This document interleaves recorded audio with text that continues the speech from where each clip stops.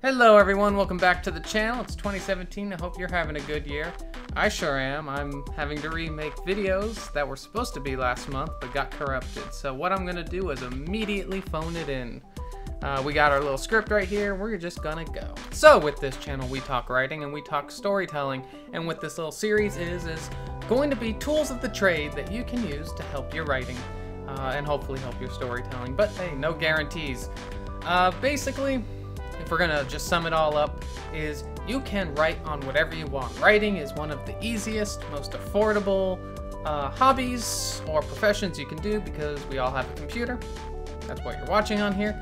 You got Word, or you can use LibreOffice, and you can just start typing. But like writing is sort of a combination of concepts that you build into a house. It's easier to build your house when you have all the necessary tools to make your life just a little bit nicer, and that's what we're going to be covering today. We are going to be covering, and it's a long one, Havit HV-KB366l Blue Switch Mechanical Keyboard. I am not going to say that each time, but basically we're just going to be covering mechanical keyboards using the mechanical keyboard I bought about 2 years ago and is my mainstay. It's what I like to write on, especially now that I've moved everything to the desktop, and here are the reasons why. So how did I intro this? Why should you want a mechanical keyboard? Well, for a couple of reasons.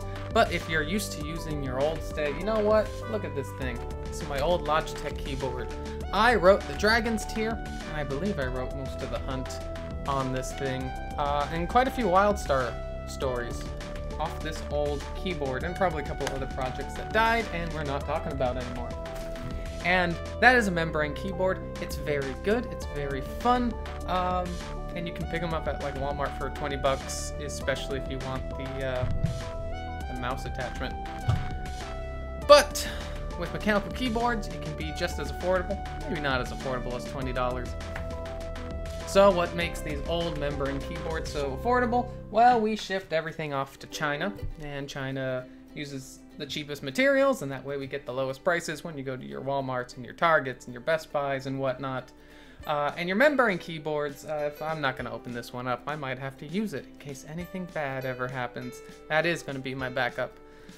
Basically, it's a membrane mesh that you type your keys, and eventually those things wear out, as do most things in life.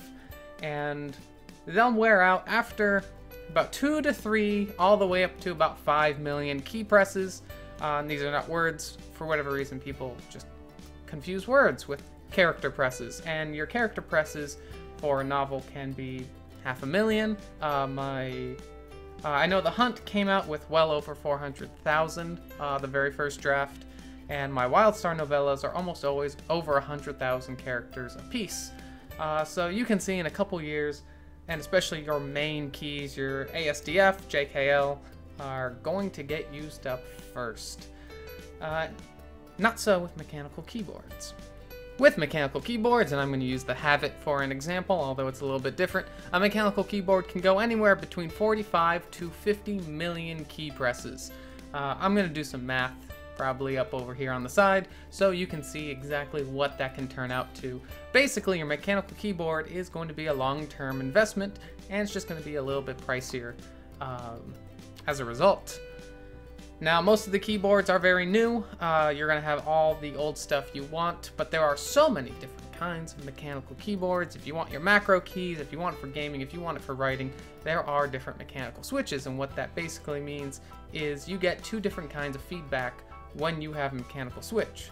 It can be auditory, or it can be tactile. So a tactile is there is a bump in the mechanical keyboard, and let me actually show you.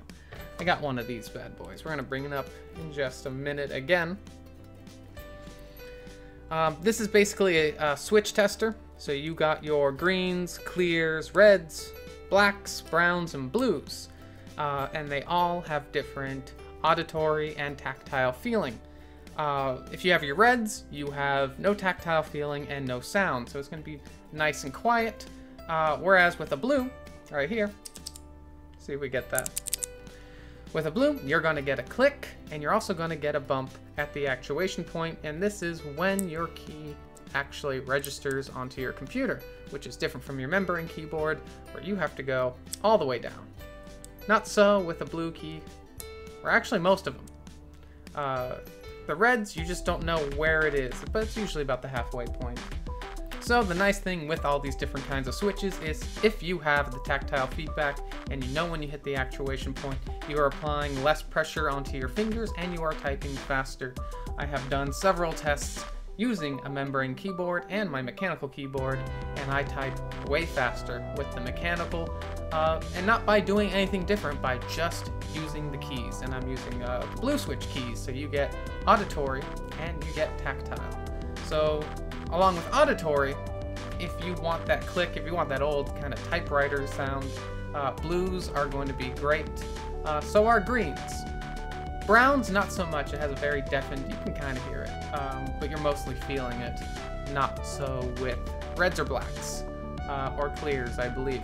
So what's nice with the blue keys is you can hear it like a typewriter, so you know when to stop pressing, especially if you can't feel it or you're just typing really fast. You'll get used to that rhythm of the clicks and the clacks, and I don't know what it is, but I find myself more inspired. I've done writing groups where everyone sort of sits and you're listening to the laptops type away, and for whatever reason you just kind of zone in. It's sort of like a really nice background noise to help you write. I'm sure they are not going to put that on the box as a selling point, but hey, that's what I'm telling you.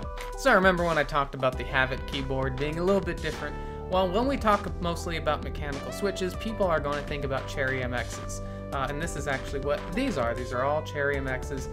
And about 2-3 years ago, the patent or the trademark, something on top of it, expired. So Cherry isn't the only one who makes mechanical switches. So we get a lot of Chinese and certain European brands, I believe, but I believe they're mostly Chinese knockoffs.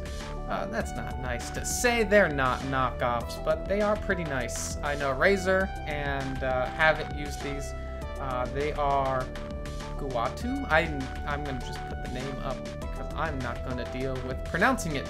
But these are different kinds of mechanical keys that will actually last a little bit longer. They will actually last anywhere between 55 to 65 million character presses before you have to replace them, compared to your 45 to 50 million, which is, you know, if that's going to be a big thing for you, you're honestly going to lose out on your cable, right? Your USB cable or whatever, before you're going to run out on these switches, and that is writing all the time. So how do you know which mechanical switch is right for you? Well, I'm going to recommend picking this up, but you can pick these up on Amazon. I really can't find any store nearby that sells these, although Best Buy will usually have the Razer line or the Corsair lines of keyboards, or Logitech. Logitech has black switches. Corsair will usually talk about its reds, and so is Razer's. So if you go to a Best Buy, go to their display, you can actually feel them out. But this is going to be the best way for you to figure out what sound and what tactile feeling you want.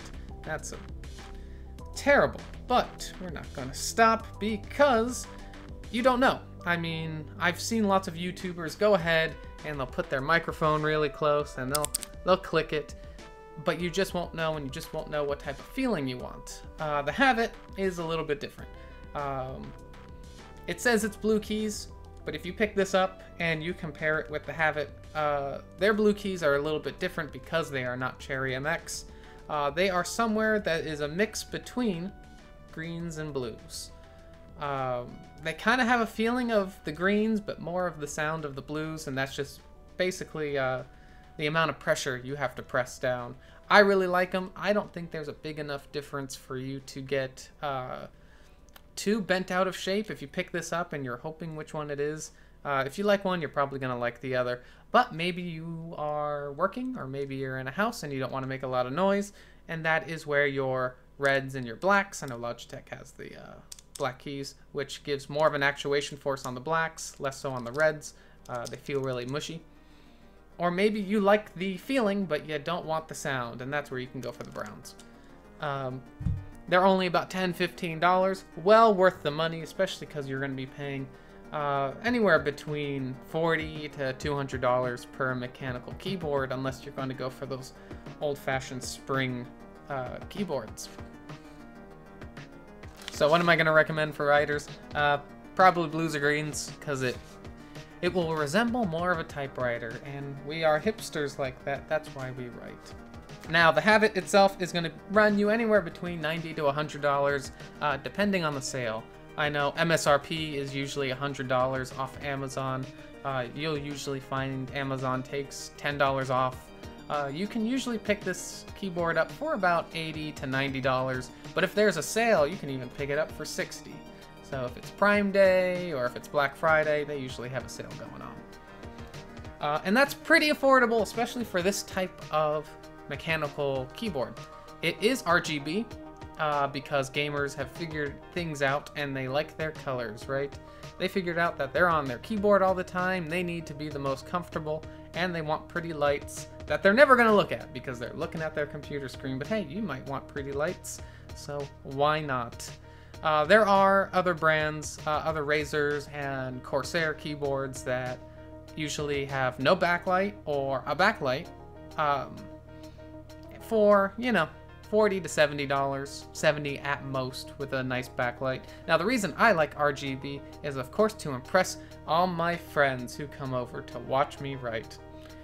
But for the most part is all the different features. You're going to see a lot of really cool features, whether it is the regular rainbow that's running around, or the breathing effect, or that you're typing on it and, you know, the keyboard has no backlight, but every time you hit the keys, the key sector keeps hitting a different color for each character press. Or what I usually do is set it to like a light blue or a gray or a red, and kind of dim it down for nights, because it's a nice, easy color on your eyes. And you can see all your keys, and that is very nice, especially if you just want to mix it up and you don't want your usual like orange or white backlight. Now, other than that, right, look at this. We went through all of this so much better. Build quality left with the Havit is very good. It actually feels quite like a premium keyboard for an affordable price. I'm sure they're going to put that on a box somewhere, but really it does. There are like $170, $180 keyboards that feel quite the same as the Havit. It doesn't have some of the nicer features with those $180, $170 keyboards.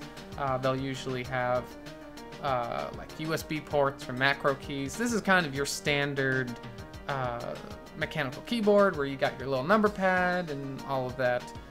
It's pretty standard because I'm not using those macros or anything for gaming, even though I game on that and it took a while to get used to. Really, for the Havit, you're buying it for the price, you're buying it for the RGB, and you're buying it for the build quality. It's very strong. It's going to last you more time than it deserves, right? The USB cable is going to go bad before these keys go bad if the 55 to 60 million character presses holds true, but if not, you can always, you know, rip those things out and put new mechanical switches in there. Be careful, but I believe they are compatible with Cherry MX. I am not going to search for that. So that's going to be it for this Writer's Survival Guide. Pick up a mechanical keyboard. Really, it's a night and day difference. Hey, I love my Surface 3. I love this little keyboard that they bring with it.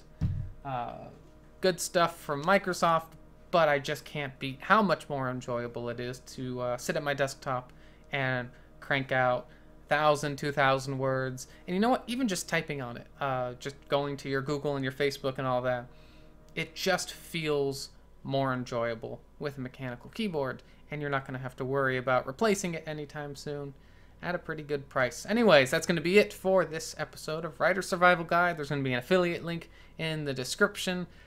Check it out, or I'll actually put a few more links for the Logitechs and the Corsairs and the Razers that also look pretty good from affordable to premium. See if you want to check those out. Anyways, that's going to be it for me, and I will see you all later.